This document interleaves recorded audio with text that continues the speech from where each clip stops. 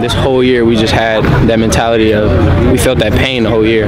What we did last year, you know, we got a lot of returning starters on defense, so we use that as our fire to not feel that pain again. So that's just our biggest. You know, we have a great defense. You know, we have 10 out of 11 returning starters, and you know they carried us today. But you know that's part of football. You know, we've had to do some things. You know, week 3 against Benny's, it was an offensive game, and you know we were playing a little sloppy on defense, and we were able to pull the win out because the offense was scoring points and scoring at will. So.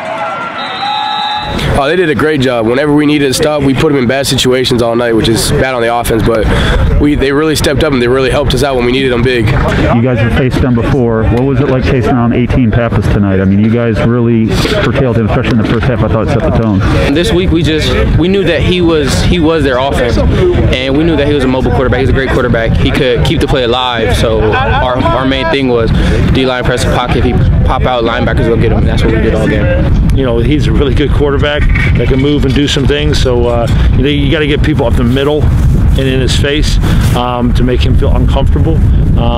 And you know, we had a little spy on him, which is, you know, Mike Hayden's a really good linebacker. He scored that a couple times, but for the most part, we kept him in check and made him step up and not hit outside. You know, when he gets outside, we watched it game after game after game. He makes huge plays happen when he can run around and be like a Patrick Mahomes. And you know, it was one of those, you know, great things our defensive staff did is kind of get together and have a good game plan against them.